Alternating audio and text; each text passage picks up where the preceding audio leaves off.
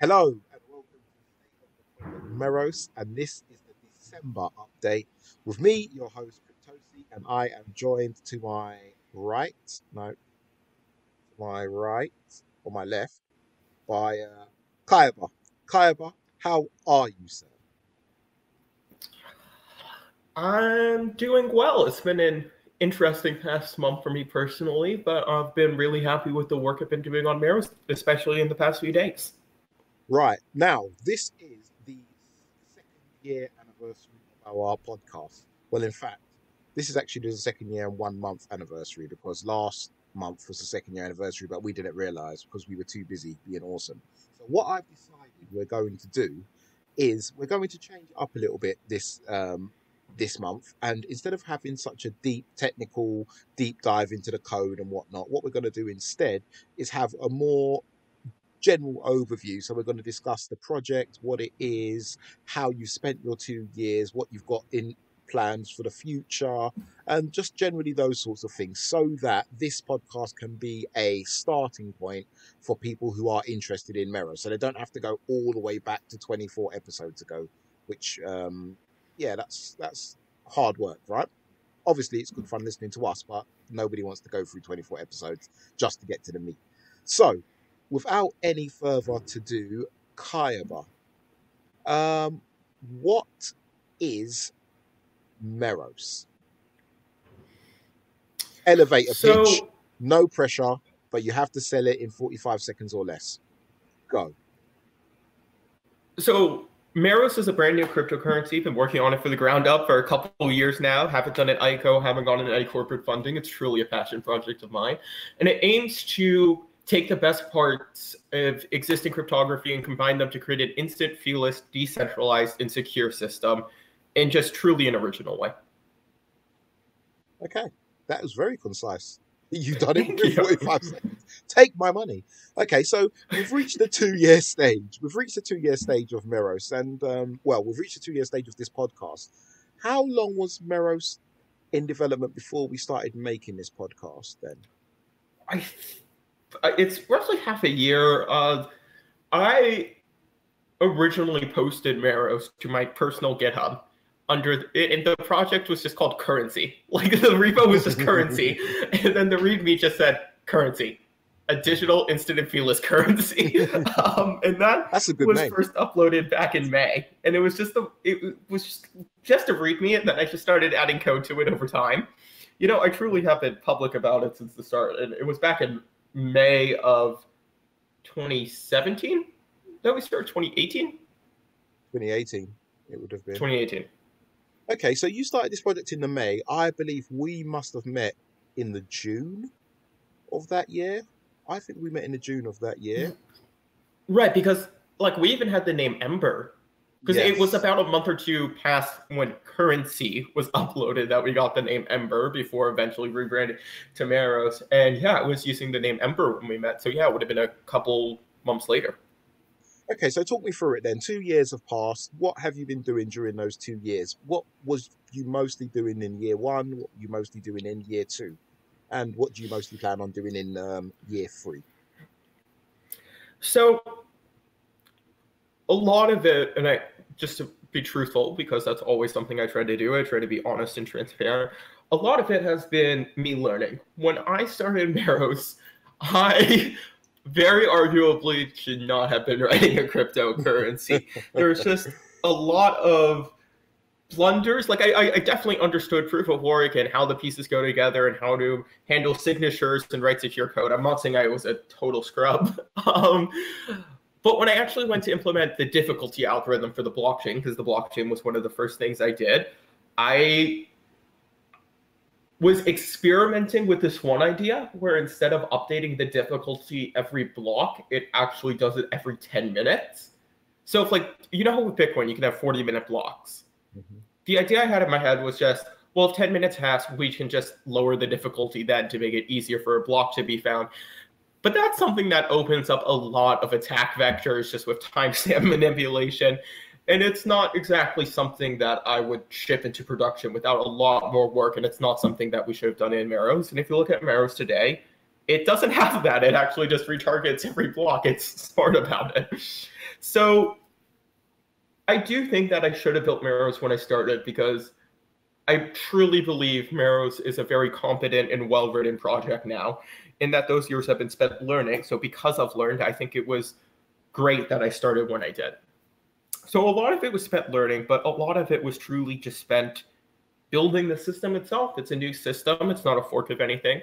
And because of that, it has a lot of complexities and intricacies. We get compared to Nano a lot because they are also instant and feeless, and there's a reason why Meros exists. And to comment on that, Nano has a very concise layout. I'm trying to think of the best way to phrase that. When nodes vote on a transaction, each node locally processes that vote and handles it. There's no global consensus in Meros where every node agrees or no node agrees. Nodes come to their own independent opinion. And this is secure because they still vote, yet there are some attack vectors based off it. And it's one of the reasons I want to create Meros, to create a more firm and secure system. But because of that, in the process of creating a firm and secure system, one of the things we did was add a blockchain and use that for distribution of merit, which is used to vote, in order to stop some attacks that exist with traditional proof of stake systems. But a blockchain cannot be instant and feeless. Sure, you can do 4-second blocks. There are some projects doing 7-second blocks. Ethereum does 14-second blocks, but that's not instant and feeless no matter how you look at it. That's just close enough, except for the fact that you have to consider you have to get 10 confirms, and then we're talking a couple of minutes. So because of that, we introduced a DAG, and it's something I'm truly happy with. But then on top of it, we need to handle the votes for it, and then those votes have to be archived on the blockchain to enable syncing up the network. And there's just a lot of moving pieces that's part of Meros. And beyond creating these moving pieces, I've been defining the protocol. I've been writing tests for it. I truly would never release a financial system I was not confident in, as much as it's to say, hey, it's crypto, anyone can do it. Right, anyone can do it. And that's how a lot of exchanges get hacked. And that's how a lot of people get mad and lose funds. And some of those people, they're not traders who can afford to lose the few thousand they have on the exchange and who have diversified. Some of those are just average people who saw a project, believed in it, and didn't want to set up a wallet. And every time I hear about these hacks, on the one hand, I kind of get smug about it because I'm like, bad project got hacked. But then I think about how people are suffering loss from this. And it's nice to think of, in those circumstances, it's dismissible when you consider all of them as Lambo moon boys who can put this money into a risky investment. But there are average people thrown in there. And because of that, I consider it a moral obligation when working with these systems to truly test and develop them. So beyond defining the protocol and creating an intricate system, I think 30% of our code on GitHub is just, actually, it may be closer to 50%. I think 30% of our code is just the Python, which is a re-implementation of the protocol. But besides that, we still have tests written in NIM. It may be close to like 50% of our code is just tests for the protocol, its intricacies, its edge cases, and truly just making sure that we have compliant software. Okay, so those were the things you were focusing on in year one, or is that an overview of the 2 years? I think year one had a lot of learning, and it really started to shape up 1.5 years to 2 years in. I had laid a lot of the bare bones. I had done some reforms to the protocol, but I think it was 1.5 years in when I actually wrote down the protocol. It was something that I meant to do. It's just something I'd been putting off. And I did it because the protocol had gotten too complex to just keep in my head. There are a lot of edge cases, and I really needed to reference things. And it's hard to reference things when there's no firm thing to reference. And when I did that, I saw how all the pieces fit together, and I was able to review it and tighten gaps. And since then, don't get me wrong, the protocol's still been changed. But that's when it really started to form up, and when the larger reforms ended. We did edit how transactions were handled a good bit, but that was really when it started to firm up. So it's been the past year that I've really been focusing on implementing the protocol as it is and properly testing it and ensuring it's ready. And now we have a code base that implements a large majority of this protocol. It's tested. Our testnets have proved that, yes, there are bugs and we can work through them, but it is mostly stable. And I was actually talking with a friend the other day, and I'm like, I could probably just launch Meros if I wanted to. It'd be a horrible idea, don't get me wrong, before someone says, let me fork Meros and front run this. No, don't do that. But it probably is functional and working enough that it would meet the expectations for cryptocurrency projects. That said, the expectations for cryptocurrency projects are just extremely low, and I don't want to be that person who plays to the minimum for money. Meros will launch when it's ready, and we are still... So you're saying that Meros is currently ready to launch. So we're at a stage now where we could release it tomorrow, so long as we're fine with it maybe not working. Maybe crashing, maybe someone attacking the network and manipulating it. Maybe a few funds would be lost. Okay. No, it isn't ready to be launched, but it's definitely promising enough where I would say it meets the minimum expectations for cryptocurrency projects, especially if we look at the current state of DeFi on Ethereum. If we consider DeFi as the bare minimum, yes, we're already past that. But okay. This project isn't about hitting the minimum. It's about building a quality project which will last for years to come and truly be something people can look at, not only as quality, but as, I hope, moral, something that can be trusted and respected. Yeah. Okay. So when you started off on this journey, did you envision that it would take you 2 years to complete? How long did you think Meros was going to take? I did not expect that we would be 2.5 years in at this point. I was expecting for it to take 1.5 years, I thought. I know, about a year ago, I was initially thinking, yeah, this is probably close to launch. And it hits that period called the eternal 3 months, which is something we talked about on past podcasts. But the thing is that there's this one thing we did, and it just truly wasn't functional. And if we launched with it, we were going to have to remove it 6 months later. But if we remove it 6 months later, we're going to have both systems, because you'll need system A to sync and verify the network, but then you'll need system B for the modern network. And this makes a lot of sense for coins like Monero, which constantly evolve their privacy. And I in no way mean to attack that or degrade that, and I truly respect how Monero handles it. That said, when you're not talking about Monero updating their privacy, but complete reforms to the databases, to how transactions are handled, it's really not something you want to hard fork, because eventually you create a whole new network protocol. And if you're going to do that, it really becomes a bad job when you're continuously patching the original code base.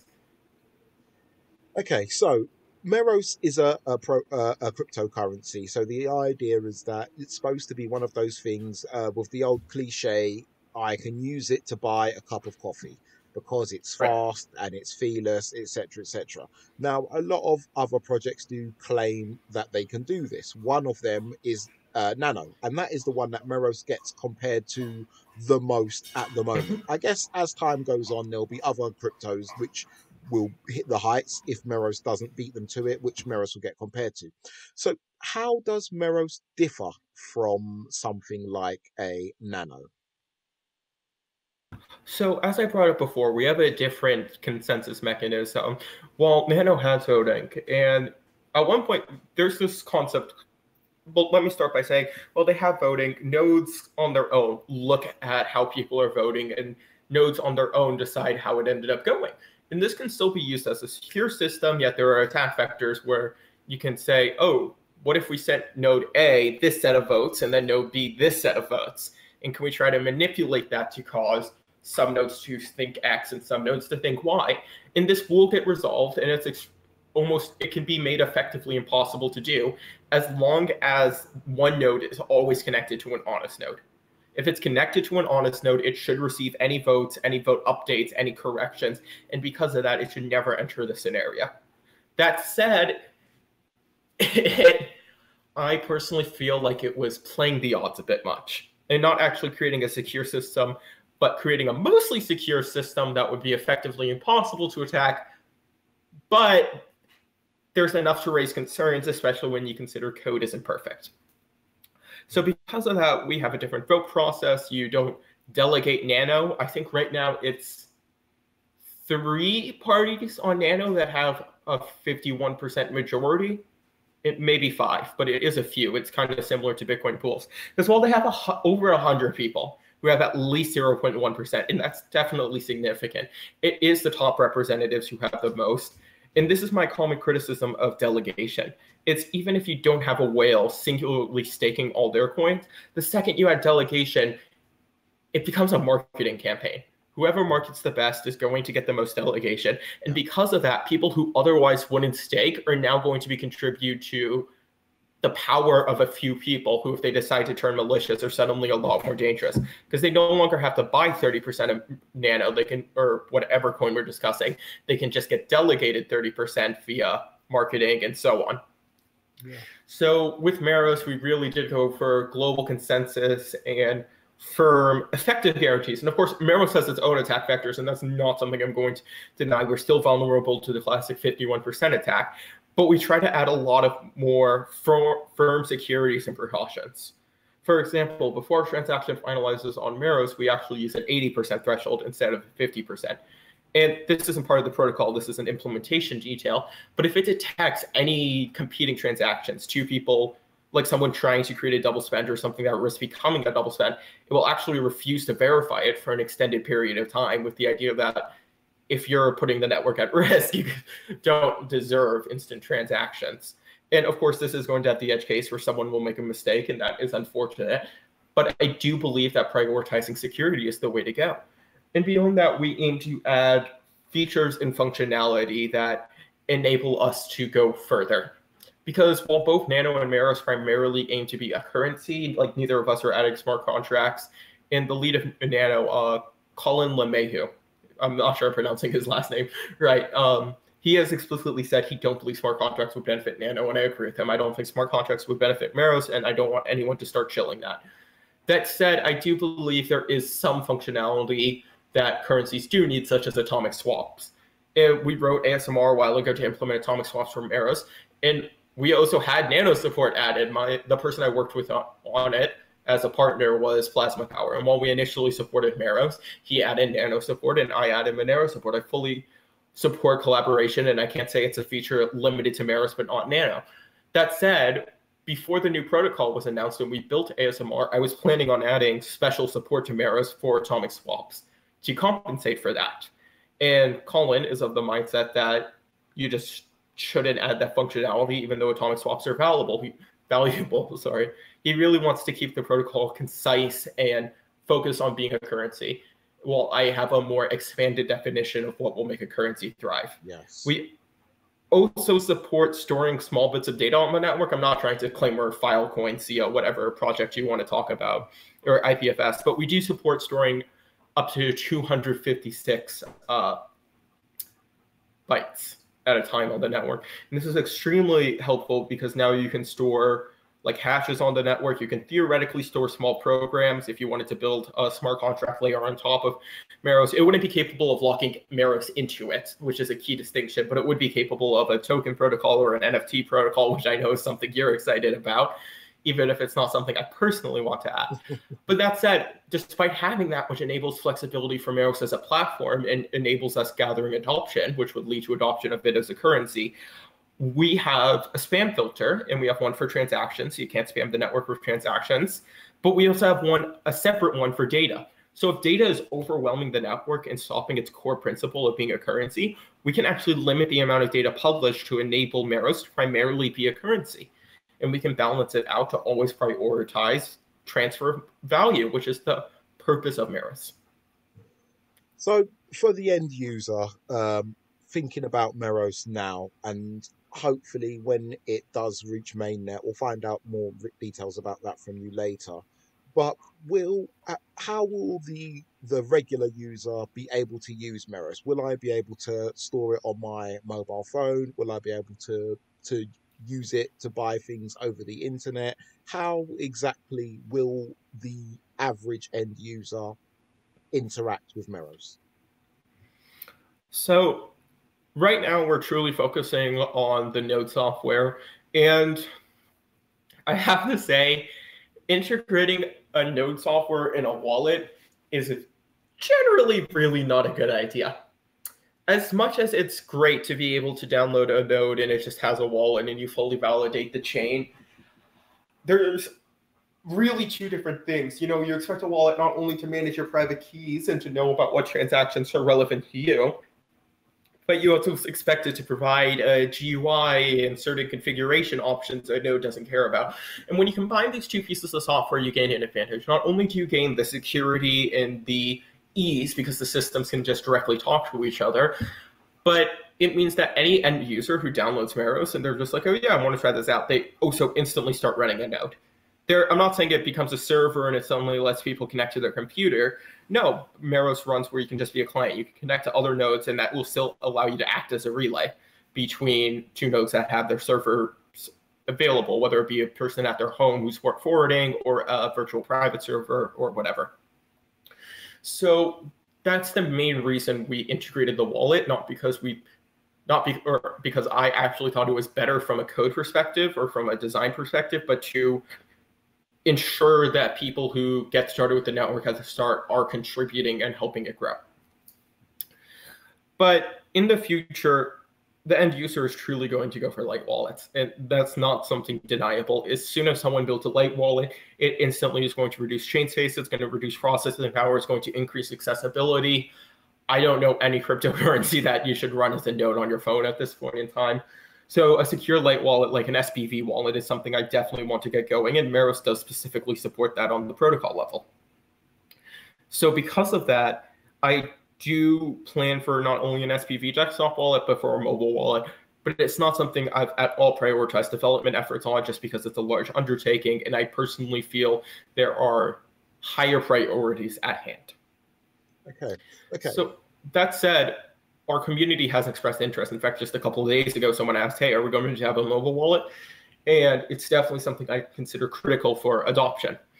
But beyond that, one of our community members, this was actually months ago, they actually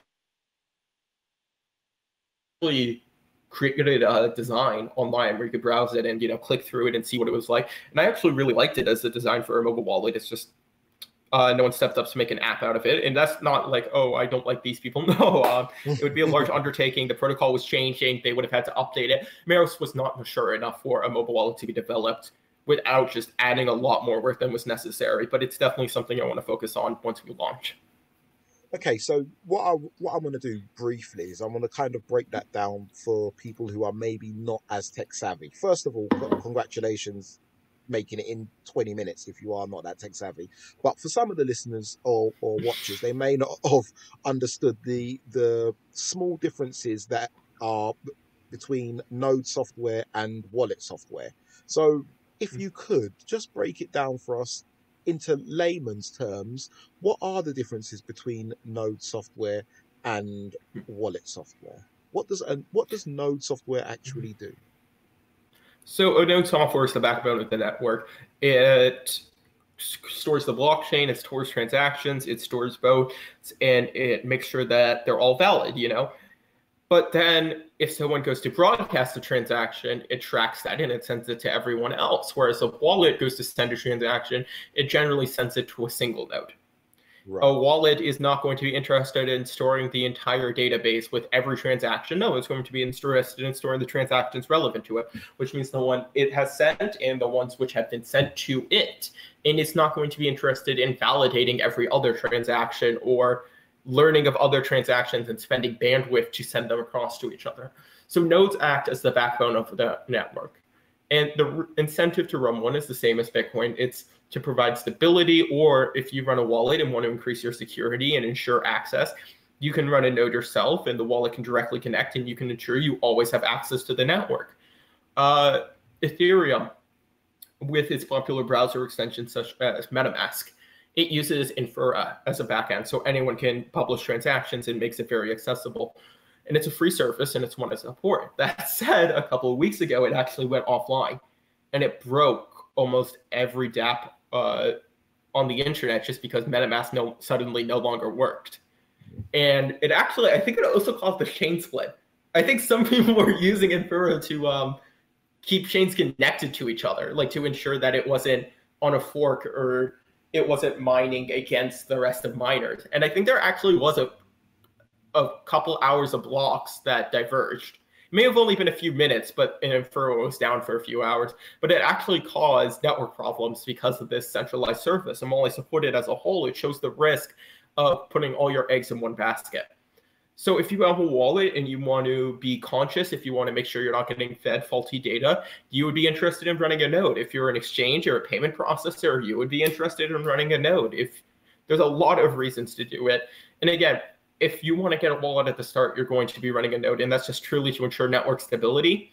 And I'm not really concerned about the disk space or bandwidth behind it, just because Meros is just going to have started, and it's not going to be like we're spending gigabytes and hours downloading the chain. No, it's going to take a few minutes to download at the start. Okay, so the next step in, I guess. So we've got the actual the real newcomers, and then we've got the kind of savvy miner types, guys and women that will mine the currency and want to contribute in that sense. Now, is Meros a currency that can be mined? And if so, when can somebody start mining, and how much of a reward will they get for mining? What is the process behind mining like for somebody who's interested in Meros? So Meros is definitely mineable. It's the only way that you're going. Well, technically, it's not the only way. We've talked about this before, but we have set up the Meros Development Fund. Initially, like months ago, we are actually planning on doing a pre-mine. That said, not only was a pre-mine not decentralized, which is something I'm a huge proponent of, decentralization, but it had the issue in that it was only meant to last for a few years, and it was time locked. It's not like I suddenly just got millions of Meros that I could run away with at any time. No, it was time locked, and if the community decided I wasn't worthy, they could have hard forked it out. But what we ended up going with was the Meros Development Fund, which was a decentralized process where the users can actually vote on people they believe have contributed to Meros and are worthy of funds. So that is one way to earn Meros, and that's a whole separate discussion for another time. We've talked about it before in the past, of course, but for anyone who isn't going back through all our episodes. Maybe we'll touch on it a little bit later on. But yeah, sure. The main thing I really... But if you're not going to be doing that, you're going to be mining. And mining alone doesn't earn Meros technically, so arguably you don't get Meros through mining, but effectively, when you mine the Meros blockchain, you earn a token called merit. It's non-transferable. You could transfer it, but you would use your private key, and there's no guarantee that that private key hasn't been sold to multiple parties. And the second multiple people start using it, it is going to endorse some sort of double spend, just because anyone who creates two transactions, one person with the private key is going to see one's going to see another. And because of that, as soon as it happens, that merit holder is going to be disqualified. So there's really no way to transfer this unless you completely trust that the other person is not going to transfer it again and isn't going to continue using it on a personal level. So there's this non-transferable token that's mined, and that's truly just to ensure distribution. We use a CPU mining algorithm. It's really meant so you don't have to buy any specialized hardware. And of course, it is a competition. People with higher end hardware, gaming computers are going to be advantaged, and that's just a fact of life. But it is meant to be as decentralized as possible. So because of that, when you mine merit, you can then start voting on transactions. And this voting is what actually earns you Meros. When you contribute to network security, when you start validating transactions and enabling them to be instantly handled, this is what earns you Meros. So that means any miner will actually have to run a node in order to vote on transactions in real time. Okay, so on a practical level, you spoke about voting. Does that mean that I'm going to have to be sitting at my desk and voting on transactions like some kind of data entry clerk? Okay, that looks legit. No, it's a completely automatic process. You run a node. If it sees a transaction and it's like, oh yeah, this is the first transaction spending these funds, I'll vote on it. It votes on it. But if it suddenly sees the second transaction, it's like, wait, nope, hold on. I voted for this transaction to get these funds, this one, not this one. And I'm not going to vote on you. I'm going to log you and say that I should not consider these transactions confirmed. I should wait for an extended period of time to ensure resolution properly and securely. But I'm not going to create a vote that could confuse some nodes and think that both transactions have a claim at being valid. Because when a node votes on multiple transactions, it risks one node thinking transaction A is valid and another considering transaction B as valid. from a miner's point of view, all I would have to do is download the software and run it on a reasonably powerful computer. The more powerful the Mhm. computer, the actual CPU, the more well, what would be automatically to me, the more Meros I would earn. So I would be getting merit, and then my node would automatically be Mhm. voting on things with that merit and turning it into Meros. And then with that Meros, I can then go and spend. As another interesting aspect, which actually really incentivizes early adopters, when you mine merit, it doesn't just last for like 10 minutes, which is the block time, because blocks don't confirm transactions, votes do. So we can securely have a block time that's 10 minutes without ruining the fact we're instant. Um, but merit doesn't last 10 minutes. It's not some very quick thing. But if you stop mining, you can actually continue running a node and continue validating transactions for an entire year. So because of that, sorry, I just had to stretch. I've been sitting here a while. Um, because of that, you can actually continue running your node even if you're not getting blocks and you don't want to spend, energy just mining a blockchain that you have no feasible chance of winning, and you can continue your node running for the next year.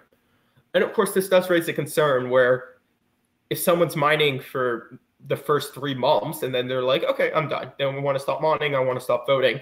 Does that just mean like 3 months of merit is gone? And because of that, it's not going to reach 80% because that's 25% of the year's merit? No, we have a system where if merit stops being used, it's removed from the eligible pool and it can't just suddenly become reactive and skew the voting weight. No, it becoming active takes a couple hours for all existing transactions to be cleared, finalized, and guaranteed.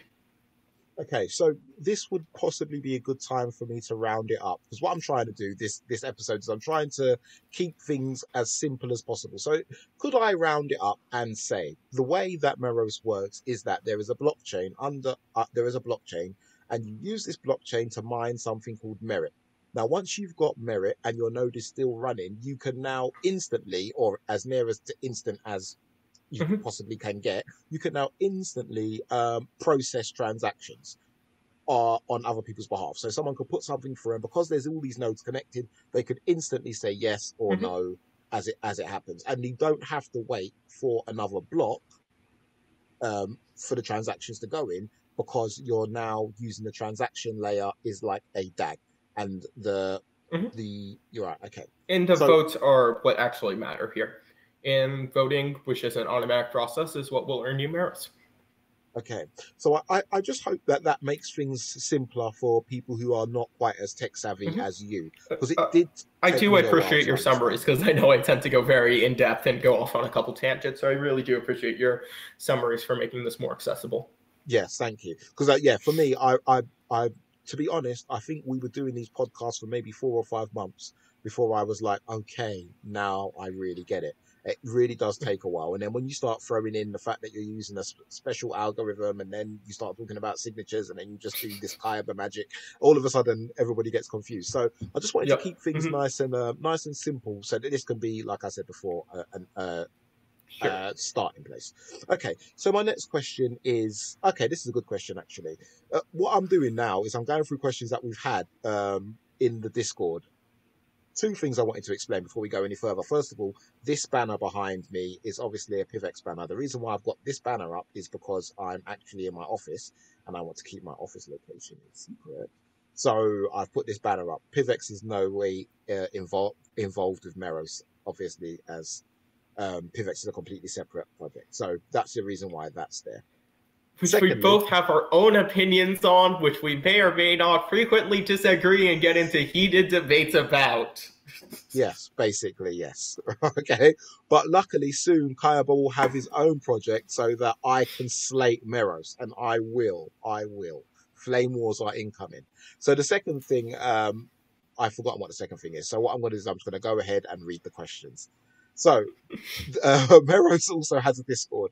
I'll put the link in the description. It's always in the description, but you can join the Meros Discord and you can discuss with me, Kayaba, some of the other people who have contributed towards Meros. Oh, my other phone's ringing. Sorry, I'm so sorry.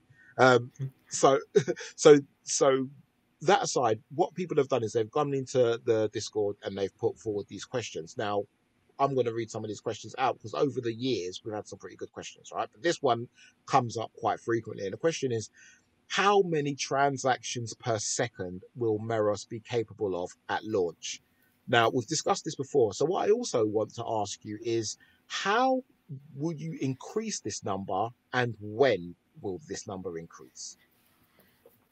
So, sure. And this is an answer that's not going to win me any popularity contest for a few reasons. The first one being, I don't know. It's really not a metric I've considered over time.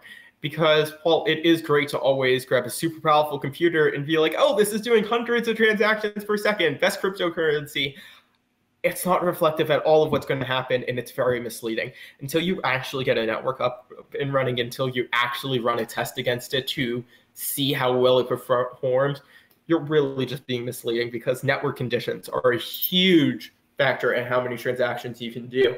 As you become more decentralized, that means more people voting, and more people voting means more votes to handle, and that is going to slow things down. That said, there are definitely a lot of optimizations we can make in the future. One of the things we do is we use BLS signatures for voting, which is a very complicated thing, but it means that you can have, say, the top 10 mayor holders get together, and they can actually produce a single vote for all 10 of them. So that means if you want to handle their vote, you can just personally handle all 10 votes at once. And this is a massive optimization that will eventually lead to us being able to do one vote per transaction. And that can represent tens to hundreds of merit holders, and anyone can insert themselves into the process. And it's actually something I'm extremely excited about. That said, it does require a bit more coordination than currently going around. So at launch, it's not going to be a feature we have enabled, despite having the backbone of cryptography and the protocol theoretical support for it. And by theoretical support, I just mean the protocol is designed with that in mind. It's not going to be like we can just 1 month in release a software update. No, it is going to be a hard fork when it finally comes around. Or technically, actually, we could do it without it being a hard fork, but everyone should upgrade anyway, so we might as well make it one. Because one of the things I want to do is upgrade Meros frequently. Tech is constantly evolving. If we don't evolve with it, we're going to fall behind and be stagnant, and that's really not what I want for this project after this many years of development. That's a good question, all right? My next question will be, I'm going to come back to the issue, the last question I just asked you. I'm going to come back to that one because I'm not really satisfied with the answer that you just gave me. Hard forks. Now, with a new technology or a new project like Meros, there are chances that there's going to be hard forks every, I don't know, maybe let's say as frequently as 6 months, every 6 months, let's say. Obviously, you're not going to know now.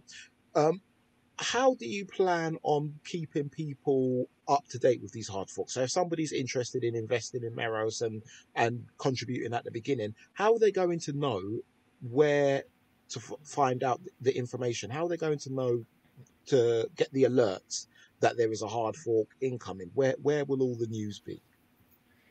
So our Discord is always our primary source of information. I try to be very involved, engaged, and active within our community to make sure everyone is on the same page. Beyond that, we post updates on Twitter. And what I've seen some projects do is have a mailing list, so anyone can subscribe to get an email. And that's something I appreciate. There are some other solutions. Bitcoin had an emergency alert system at one point. It was never used, and only a few people were allowed to use it, as in there was a signature check behind it. And one of the developers who had the key that was part of it, I believe the French police raided his house for some financial reason. I don't remember. Like, I don't mean to slander this guy. I'm not sure if he was like some BS crypto charge about taxes, some actual tax charge. I don't know what was going on. But I do know that at one point the French police went into his house. And because of that, the French, it may not be the French government, it was French, Italian, Spanish. I understand I should remember the difference here. They are very different people. I am pretty sure it's France, but I could be wrong. I'm not the best historian for Bitcoin. But because of that, if it is the French, then the French government has access to it. And the French government could create a Bitcoin emergency alert system through the nodes at any time. So it was removed from the software. No one's actively using that. Like the system is like, okay, we tried this, we never used it, and now the French government has access. We're going to back off. But then even if we look at Electrum had an alert system. If you connect it to an Electrum server, they could say, hey, you know, there's an update available. It's the newest Bitcoin software, blah, blah, blah. So then someone sped up a bunch of Electrum nodes and sent fake alerts with fake download links. And this caused a lot of people to get scammed because suddenly they were downloading unofficial Electrum versions because their own wallet told them there was an update available to go to this link and download it. And it was this huge problem. And the answer, it just ends up where these decentralized alert systems, they always have problems. And even if you manage to send an alert to a node, if the node's running on a server, you know, it's not a wallet where someone's logging in and doing transactions, that alert isn't guaranteed to be handled or checked. So there's really just no good way to handle these alerts besides platforms such as Discord, email, Twitter, and then of course our GitHub is where all development happens and there's going to be updates to the README, there's going to be issues, there's going to be new releases on the code base because GitHub allows us to say version 1.0, version 1.1, 2, so on. Okay, right, going back now, because I'm not going to let you wriggle out. You kind of wriggled out. You gave me a politician's answer when we spoke about how many transactions per second will Meros have at launch. Now, I am going to push you on this one because I want to know a ballpark figure. Where are you anticipating? Because obviously at this point it is a speculation. But where are you anticipating Meros to land? And as you said, there were different factors. Are there any factors that people can help? So is there any way that someone like me or another person who's interested in getting involved can help speed up the network? Yeah, those two questions, but I need a ballpark figure this time, please. So this goes back to the other reasons that people might be mad at me. I would personally be happy if the network hit 7 transactions per second. And that sounds horribly low. It's not the expected answer, oh, if your network can't do 1,000 TPS and its marketing claims. But the reason I would be happy with that is because that sets a baseline of Bitcoin. And of course, Bitcoin has had SegWit, and there's been a lot of changes, and I'm not trying to disparage Bitcoin here. Lightning Network, but 7 transactions per second is a number that Bitcoin is known for. And I think with SegWit, it does get up to 14, but not everyone's using SegWit. I think it's still like 48% of transactions. So because of that, it's like at 10 transactions per second now because users aren't opting into these faster methods. I'm not sure how it plays with Lightning as well. But if we go back to that number of 7 transactions per second, if we can set a baseline of better than Bitcoin, even though that would be nowhere near where we would need to be a currency, that would personally make me happy because there's a lot of optimizations we can do from just making the node faster, you know, going back in the code, seeing where it's slow, just checking in on it, to changing how we send messages to each other. You know, I might send a message to node A, B, and C, but if there's a way to see that, as in SEE, not the letter C. If there's a way to see that node B already got a message, we don't have to bother sending it back to it. So there's a lot of safeties we can do there just to have more efficient communication. And then as I was talking, we can get it down to 1 vote per transaction. And if we get it down to 1 vote per transaction, that is going to be a massive speed up because now instead of doing 10 votes, we're going to be doing 1 vote, and that's a 10%. That's going to only take 10% of the time. So if we can set a baseline, I would be happy with that. And I'm going to compare to Nano, which isn't something I generally like to do. But I believe that there are BetaNet, which is it's not the mainnet, it's where they do their testing. And it's not representative to the mainnet either. There's a lot fewer nodes, and because of that, communication is just more limited, and because of that, it's smaller and faster. Yeah. That said, their BetaNet, I think it recently hit, I personally thought it was over 1,000 transactions per second, but someone told me that it was 2,000, which is something immensely impressive. But if we look at the live network, we're still doing, I think the peak was 160. And I think that was transactions confirmed per second. And if you want to send Nano to someone, you not only have to have the send transaction, but you have to receive it. You have to explicitly receive it. So because of that, they vote on twice as many things because each transfer of money has 2 parts to it, whereas Meros just uses the single. So because of that, if we look at 80 transactions confirmed per second, not 160 confirmations per second, and I could be wrong about these numbers. I may be off somewhere, and in that case, please correct me. I'm not trying to spread misinformation, but I think it was at 80 transactions confirmed per second on the mainnet. And I think that shows that yeah, you can have a marketing claim of 2,000 and you can set up a network where it is 2,000 or even 1,000, which would be a better ratio. But in reality, your actual network is going to be doing a fraction of that, just because it really comes down to how the network itself is and how many nodes are running and how many people are voting. And then beyond that, if we look at the network itself, a lot of people are running hardware on like Raspberry Pis or cheaper servers, whereas people who are enthusiasts and trying to participate in the beta net will have faster hardware. So there's just a lot of things to consider. But I think it does say that if you look at Nano, I think in the past, yeah, it was probably doing 5 to 10 TV transactions per second. I think when I got in 2017, it was doing around 20. And I think that can show that you can definitely improve a network as it goes along, and a low initial TPS is nothing to laugh at. Sure, it says that it's not ready for adoption on day one, but what is? Yeah. Okay, and if you want a firm estimate, I will tell you at least one. There you go. Politicians answer. So I know there's a few things I said that people aren't going to be happy of, but it's all the truth. Yeah, well, that's fair enough. I guess it's similar to when you buy the internet. You get broadband here in the UK. They'll tell you, oh, we get broadband and you get 15 megabits per second. And then you go to do a streaming test and it tells you that you're getting 2 megabits.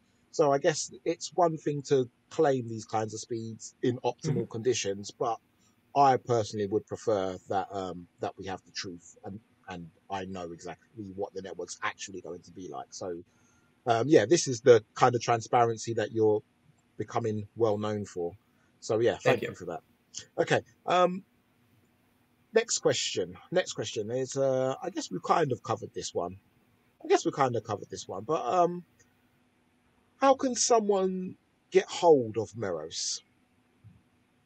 I'll tell you what, I can expand on that question, in fact. So when Meros goes to mainnet, what do you have any plans for people to get hold of Meros outside of being able to mine it? Say somebody doesn't have a computer at home where they can mine from. Maybe they're just mobile and they've got their Xbox or something like that. If they're mobile, then there's the question of how they're going to get a wallet going.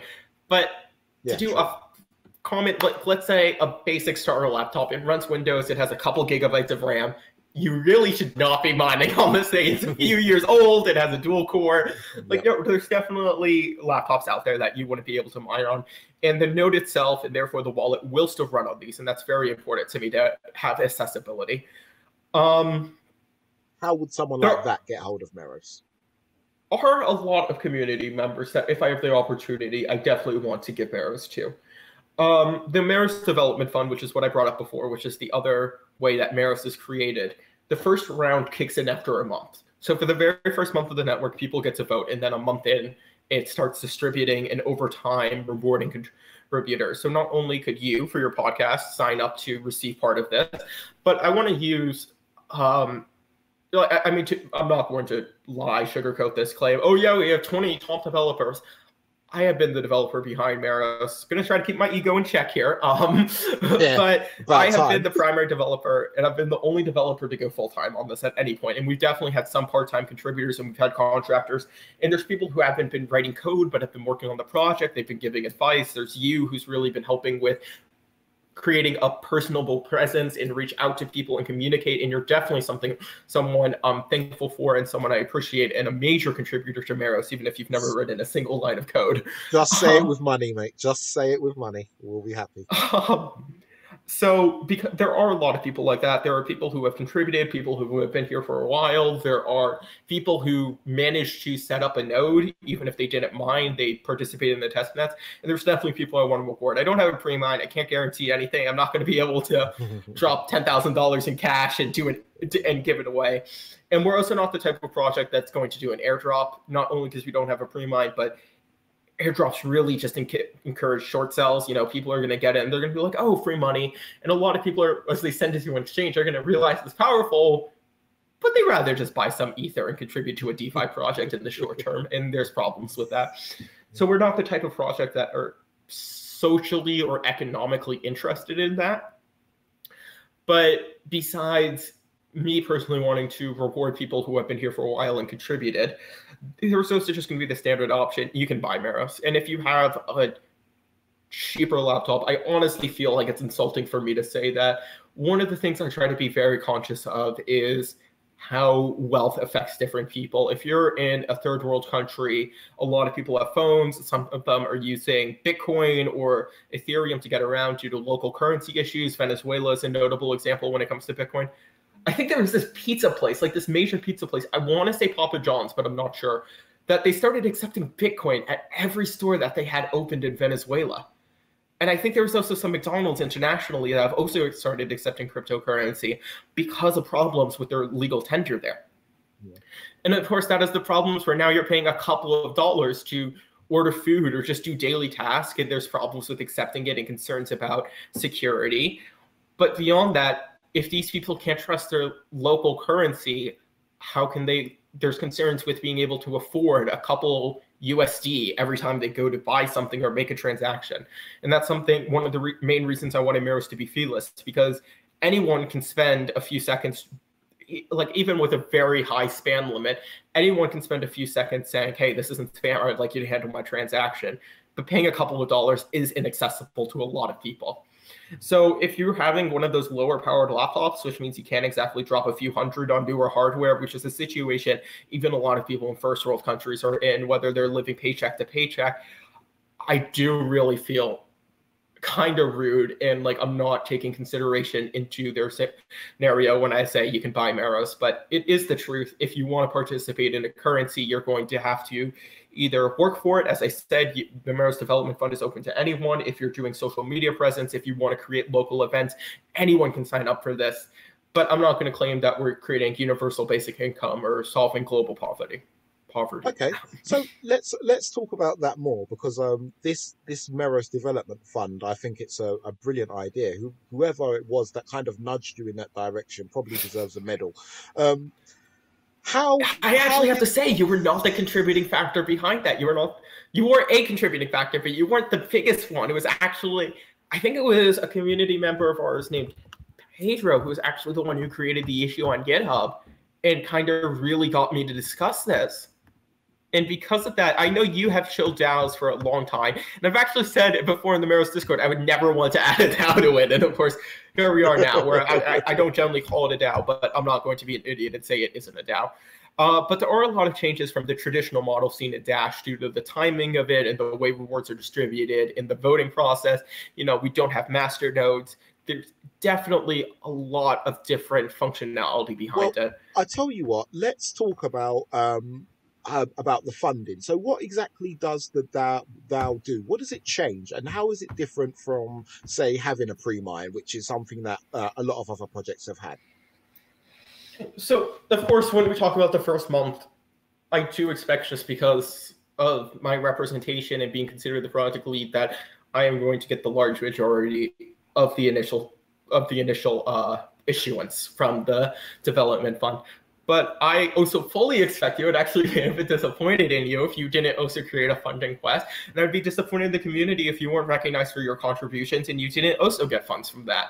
And because of that... Can I stop you there, though? Can I stop you? Is there a way that you can ensure that this happens? Or could a bunch of other people mine when the network goes live? Because you're not going to be the only miner. Me and a couple of my pals might decide to mine. And then when the requests go in, you may not get the lion's share of the fund. Like, it's literally not in your hands at this point. Oh, no, there's definitely a risk where malicious actors could do it. But the thing is... that malicious. It's not malicious if I do it. If I do it, it's fine. It's malicious if somebody wants to if you mean... No. I know, I understand if people think that your contributions are greater and they contribute to them. I don't think that's malicious. I think that's the community voting, and I think that's democracy in action. Of course, we're not doing KYC. We're not getting IDs and saying, oh, yeah, you're a legitimate human. It's one Meros, one vote. And it's not even one Meros. You can have a fraction of Meros and get a vote, because our votes are done in the smallest unit of Meros. We aren't being exclusionary like that. If Meros cost $100 at one point, I'm not saying it will. I'm not saying anything about price. I'm just saying if it is valued that high, you're not going to need $100 to vote. You can vote with a penny as long as you have a penny worth of Meros. And that's something I want to do for accessibility. You're not going to have to lock in 10,000 Meros or have it for months at a time. You can have liquid funds. You can be someone who isn't able to store thousands at a time, but you will still be able to vote. And there might be some miners who want to vote from themselves. They say, hey, I want free money. That said, the funds the Meros Development Fund creates, it's a fraction. I think it ends up as 4.8% of the total supply, and that's definitely noticeable, and that will definitely encourage development. There's a reason it is as it is. But I hope miners will be able to realize, in the community, because it's not miners that get to vote, it's whoever holds Meros. And of course, while miners are the one who vote on transactions and earn Meros, I'm not trying to deny that at all, they are going to sell it for actual profit in other currencies. And when they do that, other people are going to buy it. And there are going to be exchange wallets which hold it, which is a concern I have when it comes to the development fund, but that is for a different time. And I hope they realize that the fraction of the 4.8% of the pie they could, the total supply that they could steal from themselves, like, yes, they could use their funds to get a slice of the pie, but I hope they realize that even if they manage to get 1% of the total supply, the value created by funding development will exceed that thanks to their holdings. Yeah.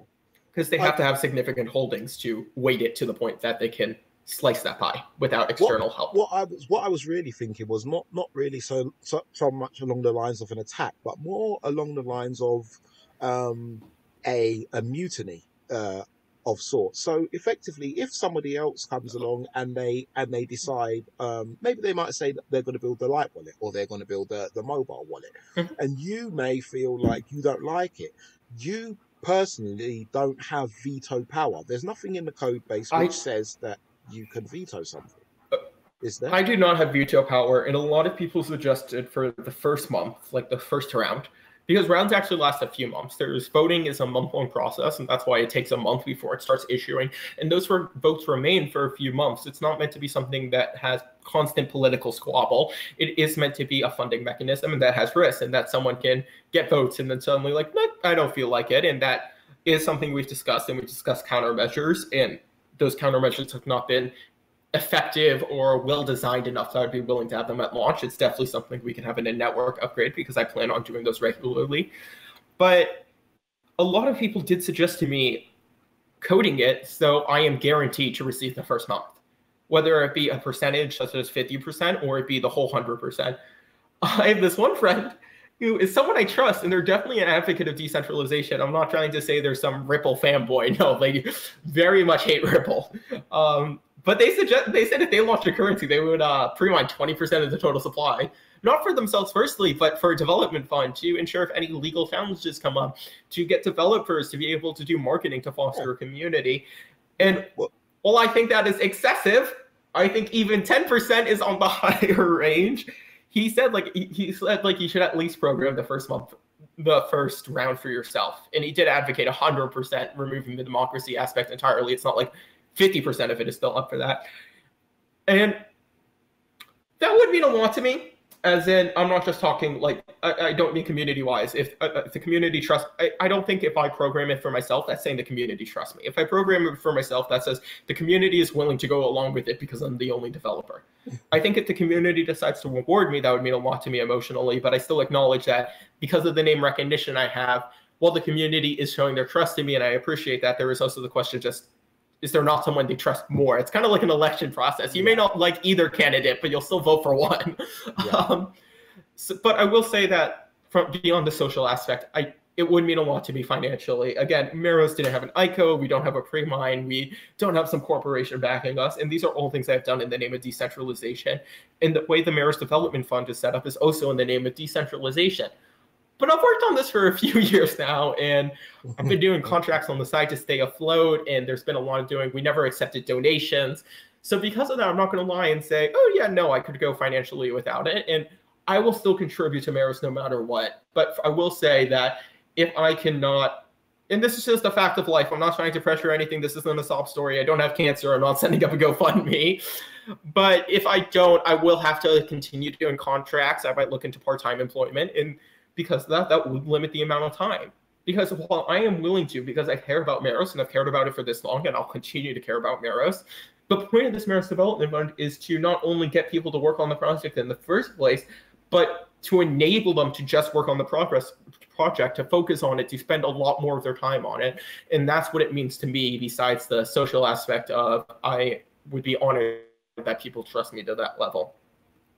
And then beyond me and you, there are another couple community members who I can definitely cite as having contributed in a very meaningful manner. And I hope that a couple of people besides us also submit proposals. And between all of us, yeah, I might not end up getting 50%, but even just being the plurality would mean a lot to me.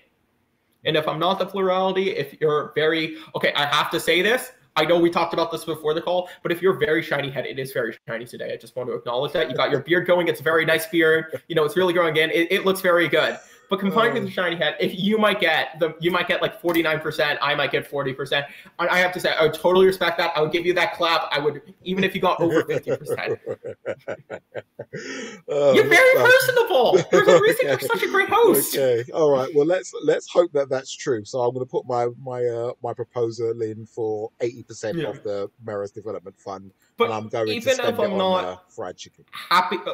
Even if I'm not exceedingly happy with how it goes from a personal perspective, because, you know, I would like to get that money. That's not why I'm doing this. I'm obviously leaving this open to democracy and decentralization. If I really wanted that cash, I would add a 20% pre-mine, you know? Yeah. There is a reason I'm doing the Meros Development Fund. And even if I am slightly disappointed with any compensation I might get for my years of work, I care more about decentralization and the closest we have to a democratic process. Again, we're not doing KYC. We're not doing one person, one vote. We are weighting it by the amount of funds one has.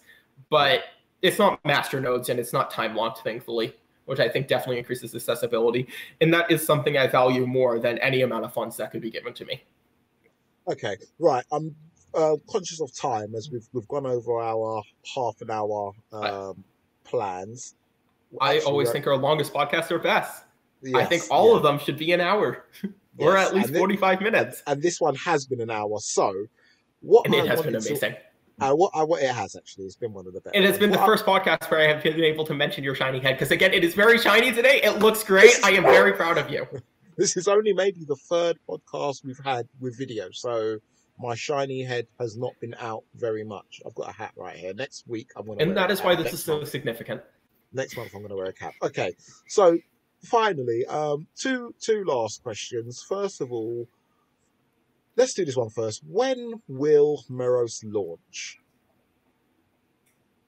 When will it launch, you said? Or was there a word in there? Sorry, kind of... Yes, when will Meros launch? Sorry. Got it. It was just hard to hear you for a second. Just wanted to double check. So one of the things I said is I wanted the code to be ready of the year. And that is something I stand by. But I was hoping to launch the final testnet at the start of December. And as we're recording this, it's the end of November because we generally record this in the last week of the month before it goes live in the first week of next month. And we're not discussing the final testnet. We're describing one more testnet before the final testnet, which is something personally unfortunate. And I was hoping to do the final testnet in December and therefore be ready to launch at the end of the year. But we were probably going to launch 1 to 2 weeks after just because of the holidays to ensure people have plenty of time. Because we could launch during the holidays, but I truly want the network to have a strong start, which means lots of participation. And I don't want someone to choose Christmas dinner or Meros. Yeah. Or just family time in general. With Corona, a lot of people have been just isolating, and if they have the opportunity to get together with their family, I truly hope they're taking preventions, small groups, wearing masks. And I'm not saying if you're living with your family, no, obviously, I'm just saying be reasonable. If you're taking an airplane, don't decide to go around licking all the seats. You've got to remember that masks are not such a big topic around the world. So in America, it kind of is where masks don't work. Over here, America's just dealing with it much worse than other countries. So I'm speaking here as the American and the ignorant American who's not considering other countries. I just wanted to say my focus isn't to distract from people spending time with their families. Yeah. I just also wanted to note that people should be healthy and responsible if they're doing that. Yeah. As best as they can. So where do we land? Are we looking at the first few months of 2021 that you're planning? Definitely. I am hoping. And this is a bit later than I initially said, but I am hoping for the end of January. One of the delays has been, personally, I've just been distracted the past few weeks. I've just had some personal problems I don't want to get into too much, but that's been on me, and it's not something I'm happy with because of how it delays Meros. But there is some times where you have to say, I've done this much for the project. I really just need to take a step back, even though it's close to launch. And then a few days ago, my family came and visited, and I wanted to spend time with them. And beyond that, there is a part of the protocol I had to update. Despite me saying there's no massive reforms, and there still isn't massive reforms, there hasn't been a while, there is one part of it I truly had to update just because it was poorly designed in hindsight. And it was just this, it was the penalty system we had. There was just an aspect of it I could have done better. And it really, one of the final things on my to-do list was to implement one last feature into the penalty system. And when I went to implement it, I realized the problems with expanding it and maintaining it had really reached a tipping point where I can't just fix it later. I did have to fix it at that moment. Okay. And because of that, that has added about another 10 days to development, which is also something I have been working on. But those factors have made me, unfortunately, want to push it back a few weeks. That said, we are planning on starting our next testnet. Not the final testnet, which I want to run for a month, but another once I redo the penalties, or not redo. It's really more just updating it with the longest time being, with the most time actually just be setting on the design and making sure it's competent. But sorry, I just lost my train of thought for a second. But this next testnet will be done after we update the penalty system. And I'm hoping for it to run for about a week and really get community participation and not only test the new functionality, but also stability. Because in the past, our testnets have generally ended when a transaction is going around that causes every node to crash, or when new nodes are unable to sync. I remember our last one, nodes weren't able to sync more than a few days of blocks because a few days in, the protocol, it updated the random X hash algorithm we use. The protocol says update it every few days with a new aspect. It's officially recommended. It's not some custom weird thing we're doing. Mm-hmm. It says that you should update a extra piece of it that is hashed with any regular data every couple of days. And because of that, when it updated, it did break syncing, and that's something we had to update. And I actually got a fix for that within just a few hours and deployed it. But after that, I decided, yeah, I really feel like we've logged all the bugs we can for this testnet. I don't see a need to get everyone to update critically.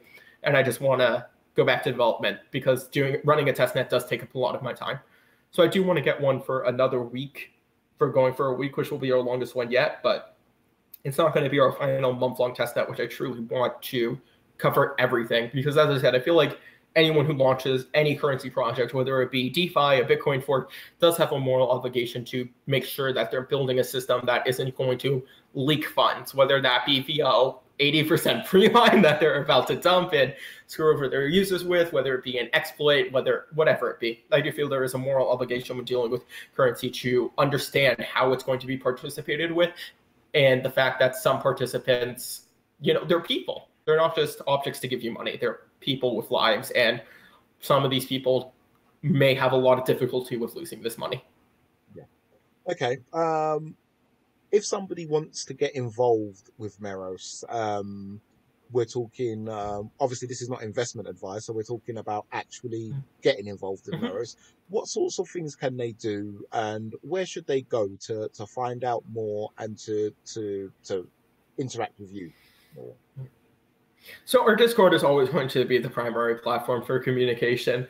But one of the things I've been trying to do, not because I am bad at it, I just haven't spent a lot of time on it. One of the things I've been trying to do is increase our Twitter presence because we are very Discord focused. And that just means tweeting regularly, which isn't something that I'm best at. But when we do tweet, I feel like it gains a lot of attention. So just tweets and spreading the news, that would definitely be helpful if you want to just do a small contribution. If you're a developer and you think you contribute in that way, whether it be to the core Meros code, whether it be to a light wallet, whether it be to a mobile app, that would be something I truly love to see. I know one developer has been reaching out to me, interested if there's any work they could do. And they're looking to work as a contractor, which is something I completely respect. We've hired contractors before. And I am thankfully in a position where I can bring on some outside help. But I'm not going to be able to offer any part-times, full-time jobs, 401ks. We are discussing smaller contracts.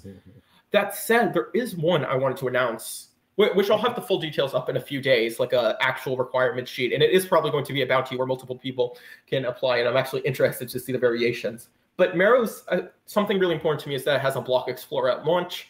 But that's also something that takes a couple of weeks to do right, even just for a prototype. And because of that, I do believe I'm going to be creating a bounty likely with prizes. So anyone who participates is going to, be thankful, and I'll see if I can, depending, if we get 50 people, I'm not going to give each of them a small amount of money, but if we get 5 people, I'll probably send thank you gifts to everyone. And then we'll probably look at a first and second place. I really appreciate the opportunities we have here. These are definitely block explorers we can use, and really encourage competition to see who can do the best one, just because that's going to give Meros the best one. So that is something I plan on announce within the next week or so if it's going live, and I think it's going to be very exciting to see what people come up with. Awesome. Right, Kayaba, thank you very, very much for your time. As ever, you've been a joy to interview. Before I let you go, because I know there's plenty of things you want to do with your I'm not going to say what that is, but I know there's plenty of other things you want to do with your life besides being stuck here with me. Is there anything you want to say to the about Meros that we haven't covered, or is there any messages you want to get out to the people besides the fact that there's going to be a Explorer competition soon? Is there anything else you want to talk about?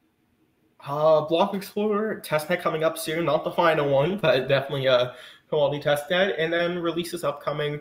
But I truly think it was just great to provide one podcast that kind of summarizes the past couple of years, not only for the 2-year anniversary of this podcast. Technically last month we covered that, but also as we approach mainnet, I really do think that this is going to be a great way to explain the project in detail without asking them to watch 24 hours or 12 hours, because some are half an hour, but some are, it may, the total runtime of our series may be 18 hours or so. So it is going to be great to provide a more concise look, even if this is hour and a half. Yeah, well, I what I'm going to try and do is cut down some segments, so there might be some 2-minute segments, like where you become quite concise about different parts. Like, listen, mate, I'm getting up there as far as I would just recommend you do a full unedited version, and then you do a 10 minutes highlights reel. Question and then the best slices of the answer. No. What I was going to go for was some small 1 or 2 minute highlights, so that I can post them to places like Instagram and Twitter. So I definitely recommend that. That sounds like a great idea. People can get it like fast food. That's what I'm going to do. Not the Instagram part. I'm not personally a fan of Instagram, but definitely the Twitter one. Yeah, well, it's not for you. You don't need the highlights because you already know all this stuff, don't you? I enjoy you, like watching your content. You're a very talented host. Oh, thank you. And now that there's video, we get to appreciate your beard. Oh, I know. I've been working on this. Okay, right. So thank you very much. Oh, for those of you who have been listening or watching, because obviously this is still going out as audio only, so they're not going to get to appreciate my beard nor yours, which is quite magnificent also, I must say. Thank you. Congratulations on reaching the end. You've done extra well this time, because this is probably the longest episode we've ever done. I'm going to go and say it is the longest episode we've ever done. So well done for that. Please make sure that you like and subscribe and all that other good stuff. But now we're getting to the point where Meros is close to launching, so this is the time where you should start sharing. So also, if you can share it, do share it. Obviously, don't overly shill it. Don't ram it down people's throats. Don't spread misinformation. Don't spread misinformation. Yes. Don't say 1,000 TPS at launch. Definitely don't do that. Okay. So yeah, I've been Cryptosi. This has been Kayaba. I want to point the right way this time. So yeah, thank you very much, Kayaba, and thank you for those who have listened and watched. And we will catch you again in 2021, possibly after. Oh, actually, before I go, let me just clarify. The next testnet will be a developers testnet, and then the final month-long testnet will be a testnet for everybody. Is that about right? Yes, this next one is going to be a developer's testnet, which means you have to compile it yourself. But the next one, we're actually going to have downloads available, and I even hope to have the GUI ready, so people can be friendlier in experiencing it and don't have to use the terminal at all. They can just double click the icon on their desktop and start finding out. Right. Okay. Yeah. So those are the 2 things I wanted to just clarify. So yeah, developers testnet next time, which is not really that interesting to people who are not developers. And then after that, the proper testnet for everybody else, and then mainnet launch. So Kayaba, thank you very much. Thank you to everybody for listening and watching, and we will see you in 2021. Fingers crossed. Thank you very much, and goodbye.